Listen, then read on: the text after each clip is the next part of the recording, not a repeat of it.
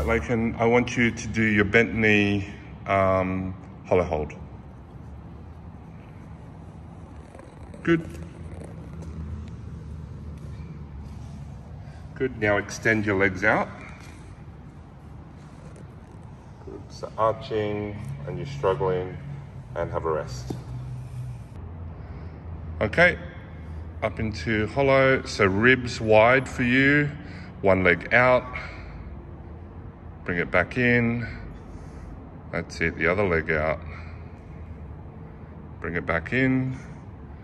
Good. Stay wide. That's it. And down. Nice work. This time, Laken, you're going to take the ribs, you're going to aim them at your hip bones. Keep your back flat, that's it.